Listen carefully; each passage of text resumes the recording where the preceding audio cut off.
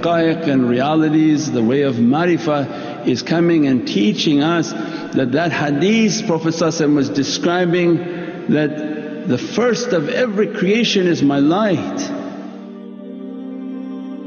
Means that everything comes from the Muhammadan light, the prophetic light. For other faiths that are watching, it's the prophetic light. All the Prophets are in that center.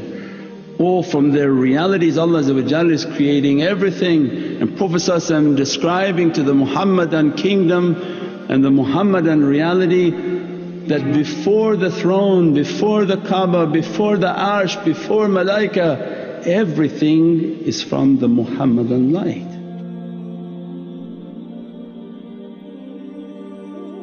The Kaaba is created from Nur Muhammad.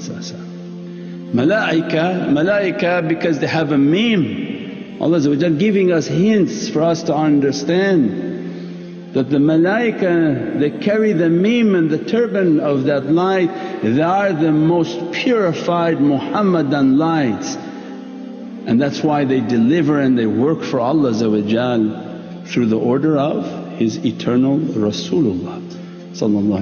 I was a Rasul before Adam was between his clay and his water.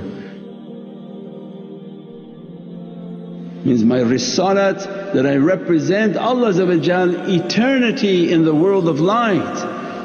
Malaika from my light they take from my orders and they come down into creation. Means then you begin to ponder, malaika from the light of Prophet, Holy Kaaba from the light of Prophet,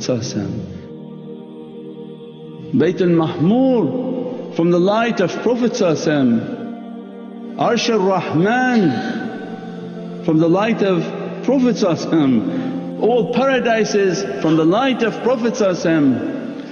And then a no mind person wants to discuss, should we do mawlid or no mawlid?